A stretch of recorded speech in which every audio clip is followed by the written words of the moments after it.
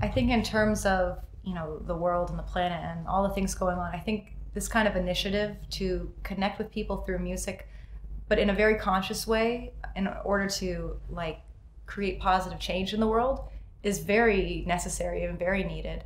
And I'm just really excited to be a part of that. And I think with this project in particular, in terms of the planet and the environment, saltwater wells in my eyes. Like, that's such a beautiful sentiment. So I really hope it resonates with people, and that's what I hope for the most, is that it strikes that emotional chord. And that, I think, is the most powerful thing behind change.